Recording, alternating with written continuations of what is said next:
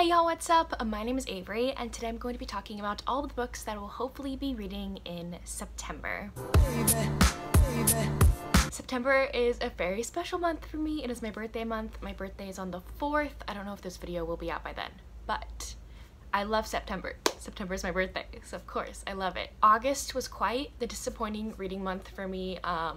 You will learn about all that I read in a later video coming up soon. I didn't really read all that much, and so I'm not really putting that ambitious of a TBR together because I feel like I did that for August and it crushed my hopes and dreams for what I was able to read in August. So I kind of put books on here that I was really interested in, were really short, and a few of them are surprises. So let's dive right on into these books. First, we're gonna start with my spinner wheel pick. So if you didn't know, I have channel memberships. You can join my channel. There's a link in my description for every video, or you can click the join button on my channel page. You pay a monthly fee to get extra content from me and to participate in my TBR videos. So every single month I ask my channel members to recommend me a book that they loved, that they think I will love, that is on Kindle Unlimited. And I put all their answers in my handy dandy spinner wheel and I spin it. So here is the spinner wheel for you. My iPad is very cracked. It's hanging on its last leg. So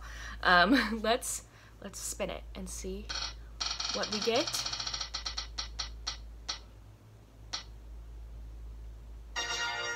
We have Ruthless Stranger by Maggie Cole. This was obviously recommended by Jen from the Book Refuge. I know that this is a mafia book and it's with a couple that is older than what you typically read in romance books. There's this heroine, I think she just got dumped or one of her relationships ended. She's like out with friends, like out somewhere, and she like tells them how she kind of just wants to get with a guy and not really know who he is and just leave the next day and not know who this man was, but have an amazing night together.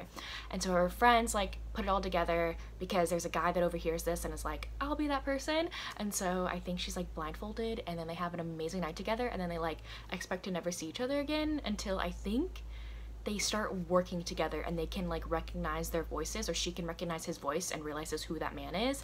And so that sounds so good. I know Jen and Crystal rave about this book, so I'm very excited. So thank you so much, Jen, for picking this. I will go in depth, talk about my thoughts in depth for this book in my weekly reading vlogs, which are only for channel members. And then I thought it would be fun to bring out my TBR jar again. This might be a bust because the last couple times I picked for my TBR jar I just haven't read the book. But that sometimes happens, and I'm not gonna like bully myself because, or think bad about myself, because sometimes you're just not into reading a certain book. So let's see if I like anything that I pull out of this jar. I've never heard about this book. Do I even own this book? Sorry, I pulled this book. I didn't even read the title, but I have to go find it. I found the book. The cover is gorgeous. This is a historical romance book called A Necessary Husband by Deborah Millins. The title just, I couldn't remember what book I was talking about, so I had to like go look at all of my historicals on my historical shelf and figure out which one it was. But like, that is beautiful. I love her hair. This one is about Garrett. He bursts into the glittering Ravenwood ballroom like a wild man, a hapless footman clinging to each powerful arm. Lucinda Devering is equally appalled and impressed. How uncivilized, how barbaric, how sternly strong and manly. Then she learns he's the long-lost heir of the Duke of Rainwood, and that it is her job to transform him into a proper Englishman. Okay, that sounds good. I've never heard anybody talk about this book, and like, it is beautiful. So I'm actually really, I just dropped it. Anyway, I'm actually really looking forward to this. So it's all my TBR. Okay, so the rest of the books are all books that I picked out myself. First, I have In the Darkest Midnight by Grace Draven. I'm trying to read all of Grace Draven's backlist, so this is the one that I picked for September. This says that it is book number 2.5, a part of the Wraith King series, which is the same as Radiance, the same series as Radiance. This is only like 120 pages, and all the summary says is the mark Jana Ulfrida was born with has made her a target of the cruel and idle all of her life. During the long, crowded festivities of the winter holiday known as I can't pronounce these fantasy words, Del Yalda, there's nowhere to escape and no one to save her from the taunts and mockery until a handsome swordmaster promises to teach her how to save herself. That sounds cute. very much looking forward to it. I wanted to maybe read one YA book because I have so many YA books on my shelves, but I haven't really been in the YA mood for a very long time. So I thought I would start with one that I think I'm going to love, which is Jo and Laurie by Margaret Stohl and Melissa de la Cruz. And so I have the audiobook. It's already in on Libby, so I can listen to it any day now. I'm about to start fall classes, and so I can listen to it while I walk to campus. So all I know is that this is a Little Women retelling, which is one of my favorite books of all time. It's right here. And this is the story, I think, of what if Jo and Laurie got together in the end. I kind of wanted them to be together, so I'm super excited for this. I love Jo, I love Laurie, I love Little Women. And I know that Brie from 11 Words really loved this. Then I have Secrets of a Summer Night by Lisa Kleypas. This is the first book in the Wallflower series, I'm pretty sure. I know people have told me to read Again the Magic first before you dive into this one. Don't worry, I have. It is over here somewhere. It's down there somewhere. I read it, I liked it, really great. So this is book number 1, but I really wanted to read the Wallflower series so I can dive into Devil in Disguise, which I think is her newest release. And people have told me that you should read the Ravenels and the Wallflower series in order to get the biggest enjoyment out of it. So that's what I'm gonna do because I've already read all of the Ravenels, as you can see here, and I love them. So this one is about Annabelle, and she could have her pick of suitors if only she had a dowry. Her family is on the brink of disaster, and the only way Annabelle can save them is to marry a wealthy man. Unfortunately, her most persistent admirer is the brash Simon Hunt, a handsome and ambitious entrepreneur who wants her as his mistress. Annabelle is determined to resist Simon's wicked propositions. I can't ever say that word, propositions, but she can't deny her attraction to the boldly seductive rogue any more than he can resist the challenge she presents. As they try to outmaneuver each other, they find themselves surrendering to a love more powerful than they could have ever imagined. But fate may have other plans, and it will take all of Annabelle's courage to face a peril that could destroy everything she holds dear. I know that people really like the Wallflower series. Which one is your favorite in the series? Like, is this like the Ravenels where the first book is your least favorite? Because that's kind of like how everyone feels. So let me know which book is your favorite in the Wallflower series. I'd love to know. Then I have Averie, I think that's how you say his name, Averie by Ruby Dixon. I'm trying to read the spin-off series to the Corsairs, and this is the next book to read. We read about Averie and met him in previous Ruby Dixon books in the Corsair series, and I think in the Rizzverse series as well. But he is a space pirate, and he like travels space with his 2 brothers. And so each book in this series is going to be about like the brothers. So this is the first book. This is Averie. I'm not going to know anything about this before I read it. I don't want to know anything about this before I read it. I really love these brothers. I think they're hilarious, and like I haven't really read all that much about them, but I'm super excited for this. The last book that we read, or one of the previous books that I've read in the Rizzverse series, it like ended with these brothers like disappearing, like no one knows where they went.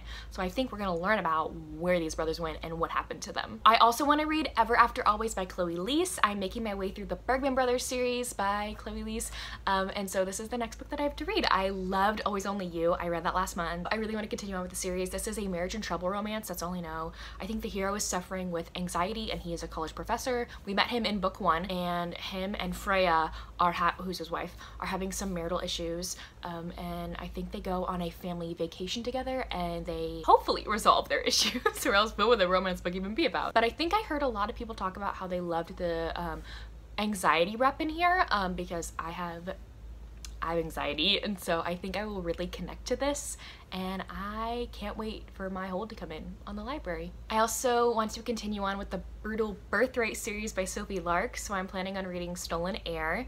My lovely friend Jen, she watches my reading vlogs that I make for my channel members, and she like heard about me ranting how I want to read all of the Brutal Birthright books, but you can only get them on Audible, and I am a broke college student, and I really wanted to listen to them, but I'm gonna have to like save up money to listen to them on audio. And she gave me a gift card to like buy some of them on audio, which is the sweetest thing ever. And so with her beautiful sweet gift card, I ended up getting Stolen Heir on audio, and so I plan to listen to it this month. So thank you so much, Jen. I love you. That was so sweet. I like cried. I was like, that's one of the sweetest things everyone has ever done for me. This is the second book in this Mafia series. I really loved book 1. I gave it 5 stars. I don't know all that much about this book. I know that people love this one. It's about a hero who's taken this woman captive because this woman's father killed his father, I'm pretty sure. And she's a ballerina, and her name is Nessa. He says that he will use her to get his revenge, but then he starts falling in love with her. I really like this series. I've been loving Sophie Lark's writing. I really liked her writing in book 1, so I can't wait to listen to this book, and thank you again so much, Jen, for giving me that gift card so I can listen to these. I want to read more of Ruby Dixon's books, so I thought that I'd start on her Motorcycle Club series. You heard me right. She has a Motorcycle Club series. I think there's 9 books in the series. They're all under 200 pages. So, the first book in that series in the Bedlam Butchers Motorcycle Club series is called Off Limits. I think this is a forbidden romance. Our heroine in here is considered off limits to the Bedlam Butchers because she has caused them nothing but bad luck in the past. She is also the president's kid sister, and the hero is a part of this motorcycle club. I think his name is Solo. And the heroine's name is Lucky, and they have a very forbidden relationship, a part of this motorcycle club. Like, he can't keep his hands off her, even though he knows that he should not touch her at all. I saw that Lacey gave this 2 stars. So we'll see if I like this. I didn't really enjoy her, what was that series called? Her like Bear Shifter series wasn't really my thing. I think I only liked 1 book, a part of the 5-book series.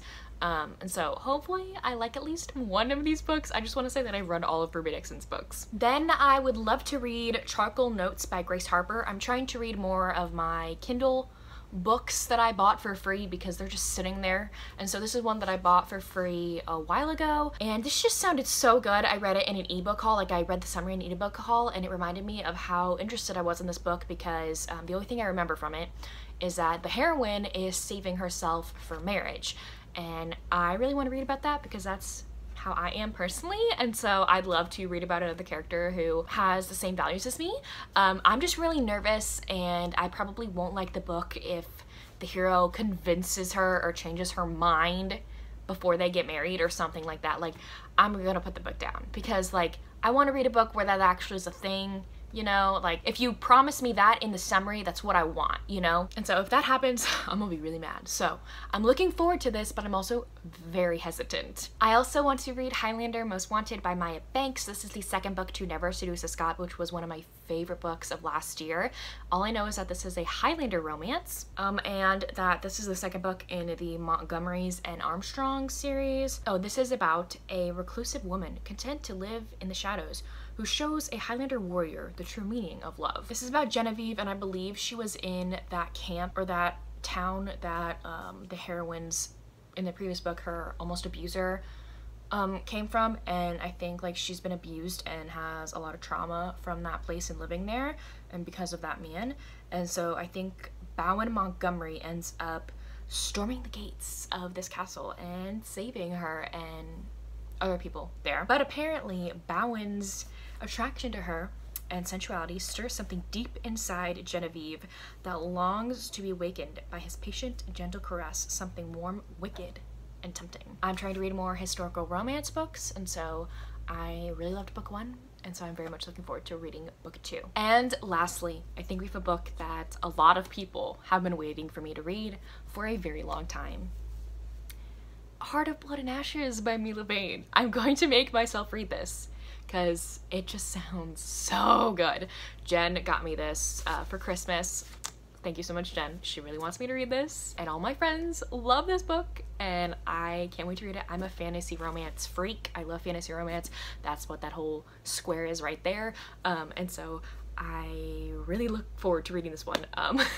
Tori loves this one too, and something that really hooked me, something that really hooked her. I can't say what it is because I'm trying to keep my channel PG, but there's a certain scene involving blood that Tori talked about that I was like, ooh, I'm interested now.